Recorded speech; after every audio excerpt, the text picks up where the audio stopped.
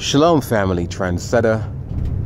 Before I continue, I want to apologize if I've offended anyone, you know what I'm saying, their beliefs. A lot of y'all, you know what I'm saying, subscribe to Christianity, the Bible, and for the most part, you know, I really shouldn't be apologizing because, you know, I have to, if in other words, if I have done research, if I have come across evidence that a lot of stuff that's given to us by our oppressors is not really from quote unquote God, is basically their spin on things, you know what I'm saying, I shouldn't be apologizing because you didn't go out there and do your own research. But I'm apologizing because I know sometimes I come across as being arrogant.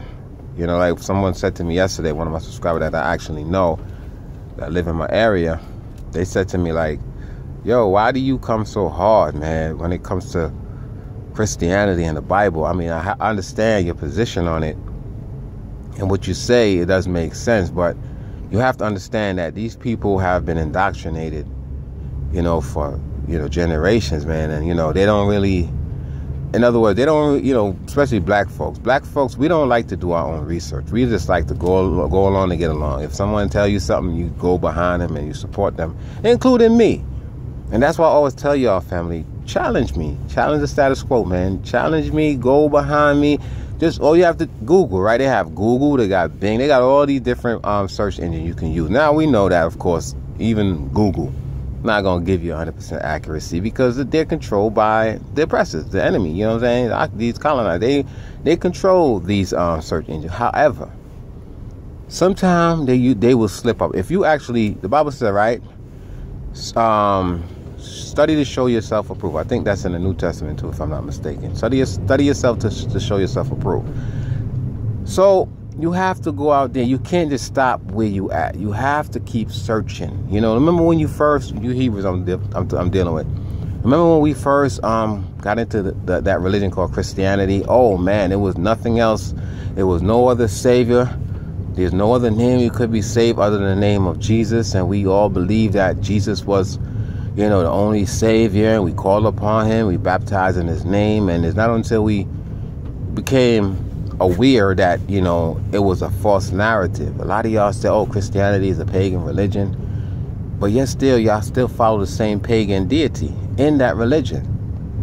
And then now as you get advanced, you realize, wait a minute, his name couldn't have been Jesus because the letter J was invented in 1524. I was thinking it was 1548. Shit, it was actually, you know, earlier than that. So I'm saying to myself, like, damn, you know, what's up? You know, who is this Jesus Christ guy? And when I start to research and really dig deep, because I'm very, very inquisitive, fam. I'm nosy. I think that's one of the reasons why I don't need, like, to be, you know, very book smart and go to college and all that, because, you know, you can be, you know, like a private investigator and shit. They're nosy motherfuckers. That's why they became private investigators. These are some inquisitive people, individuals. So I decided to become a private investigator. I said, you know, let me dig a little deeper, man, because I don't want to make a mistake, because there's a scripture in the Bible that says, you know, if you deny Christ, paraphrasing, of course, he will deny you to his Father. I don't want to be denied, you know what I'm saying, by his Father, man, because, you know, if his Father is God, I don't want to be denied. And then I start to say, well, wait a minute, who is God anyway? And I start to research that word God, G-O-D. And I realized, wait a minute, God is actually a title? It's not really his name. He has a name. Some people call him Yahweh, you know, Yahuwah, you know, Ahaya, and many, many other names they call this God. So I'm saying, okay, then if God is a title, and God is just a ideology, then, you know, shit, I'm not worshiping no ideology. Ideology is something that someone creates. Just like how they tell you that the earth is round, right? We living on a round globe, spinning 1,000 miles an hour. That's somebody's ideology. As a matter of fact, to tell you how crazy this is, right? The person that actually came up with this hypothesis, this was like way back in the 1300s, or probably earlier than that. So they didn't have a rocket ship or airplane where they could leave the earth. and go into the sky to look down and say, oh, wait a minute, the earth is actually round. Matter of fact, you would need actually a rocket, not even an airplane, because when you're in an airplane, you can look down, you can still see that, the shit look round. I mean, not round, it looks flat. They give you these, the windows that you look through on the airplane, it's called fisheye lens, right? So it's kind of curved. Notice the next time you go on an airplane how the windows is like round. So when you look through it, it kind of give you the illusion that the earth is round. But if you really clearly look, you can see like straight. And you have to ask yourself this question: how did they determine back in the 1300s? I'm just giving a number. I'm probably earlier than that and shit. Galileo, right? Galileo was. How did they determine that the earth was round? Because back in the ancient days, they believed the earth was flat, according to the Bible. And a lot of y'all might be like, why does dude always refer back to the Bible but talk about the Bible? And the reason simply is this, family. Because the Bible has a lot of truth, and it also has a lot of contradicting lies.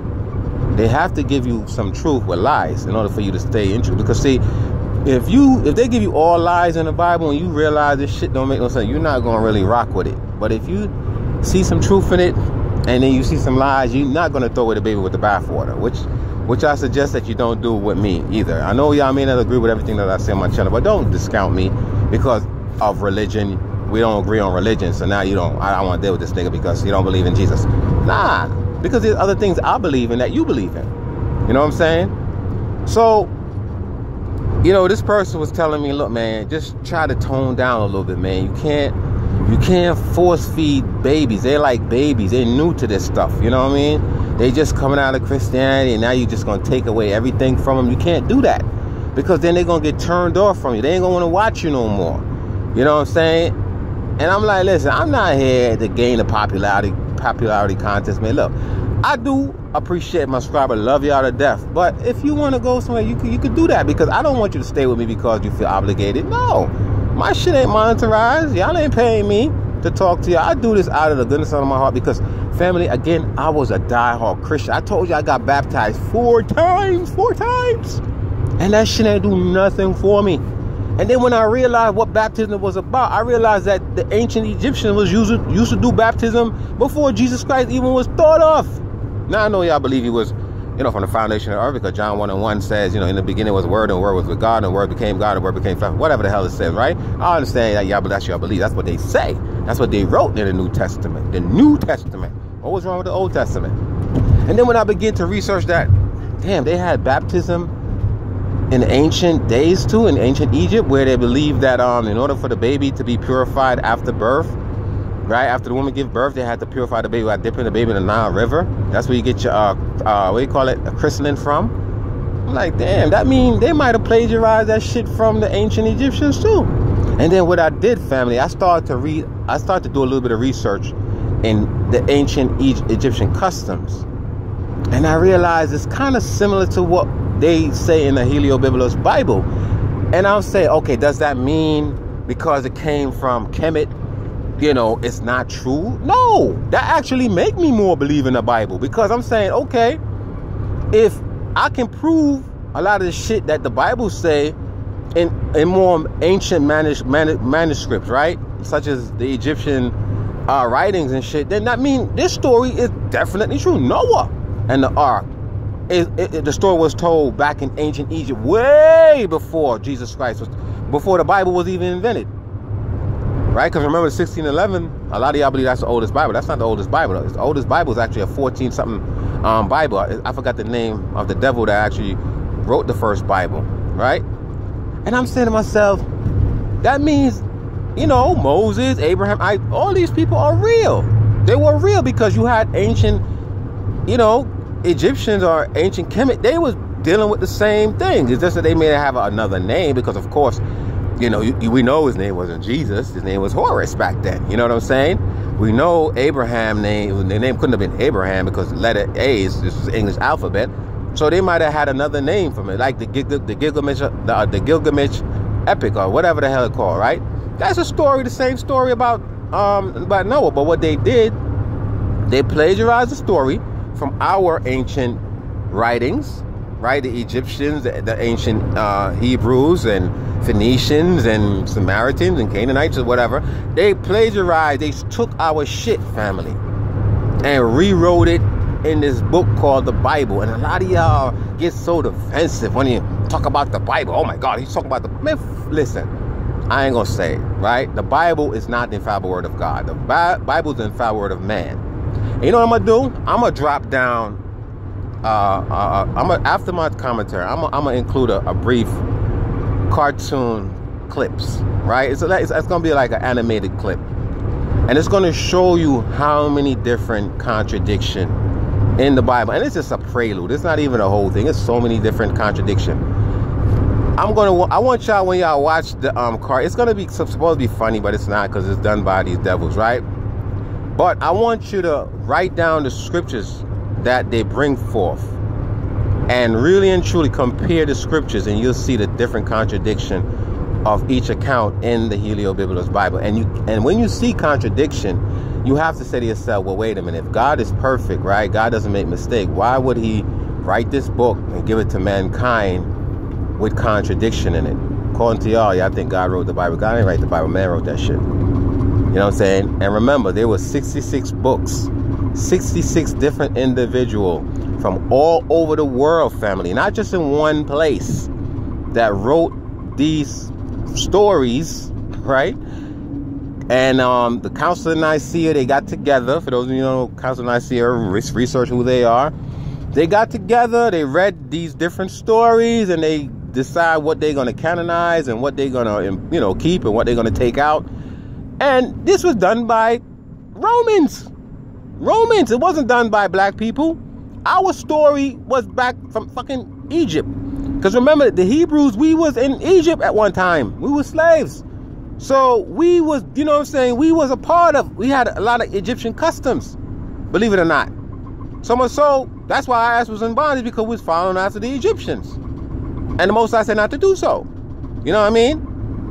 But our practice was more closer to the Egyptian rather than the Romans. But today, everybody's following after the Romans, getting married and putting fucking rings on your finger, not realizing the ring significant the sun. That's the sun and shit. Everything that the Romans deal with is the sun.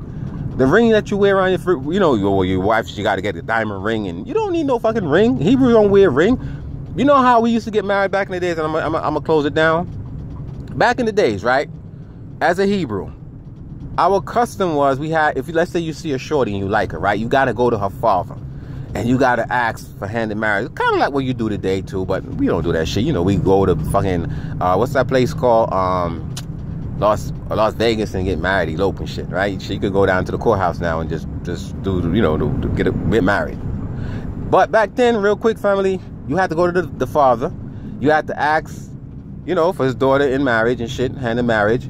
And before you was granted, the father had to check you out and shit, do a background on your ass. Make sure your family has some kind of wealth.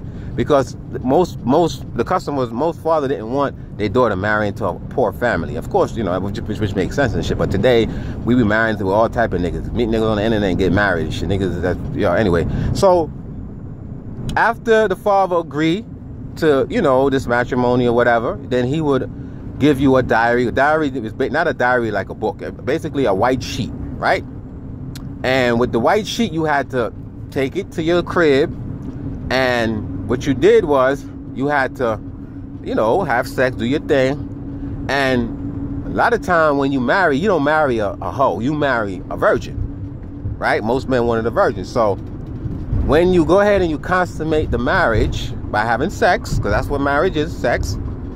Once the woman bleed on that white sheet, right, it proved that she's a virgin, then you had to take that white sheet back to the dad.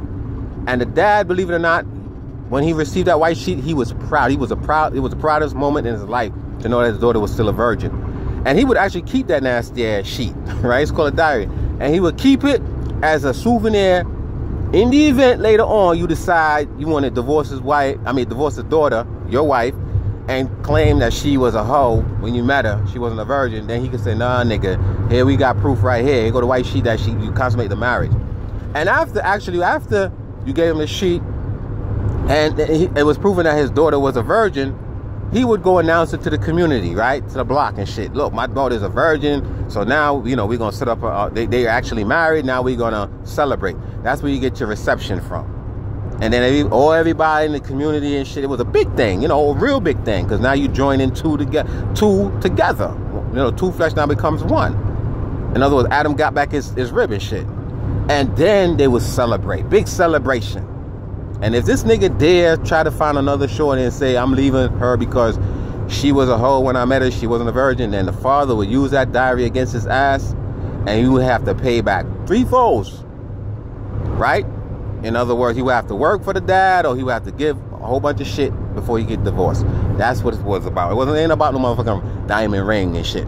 I wear a ring on my finger because my wife, she's still into this Babylonian system and shit. You know, where I want you to wear a ring on your finger because I don't want women coming after you. Look, there's a lot of women I still like. I see some of my subscribers that look very attractive. It's by nature for us to admire other females. You know what I'm saying? Men back then, we was allowed to have more than one wives because that's what build nation. You can't build nation with just one woman. But a lot of y'all, because y'all are jealous or whatever, you know what I'm saying? Y'all like, nah, I ain't having that shit. Listen, in the next kingdom, the Bible said we're going to have 7 women to 1 man. In some cultures today in Africa, you have men that have multiple wives. But y'all just look at it like, oh, we just want some pussy. No, it ain't. No. Yes, of course, that's it too. But you just want to have, you know, you want to know that you're able to support or help someone else. If a woman, husband died and she have children, the custom was in the Hebrew faith, you were supposed to try to bring that woman into your household and help her out, and you know, that the way the kids don't be without and shit. But today, the Romans ain't having it. They just want some boy lovers. You feel what I'm saying? Catholic Church. But family, I want you to stay tuned for the next video because I'm going to go more into it. I'm trying not to go over my recording time. Shalom.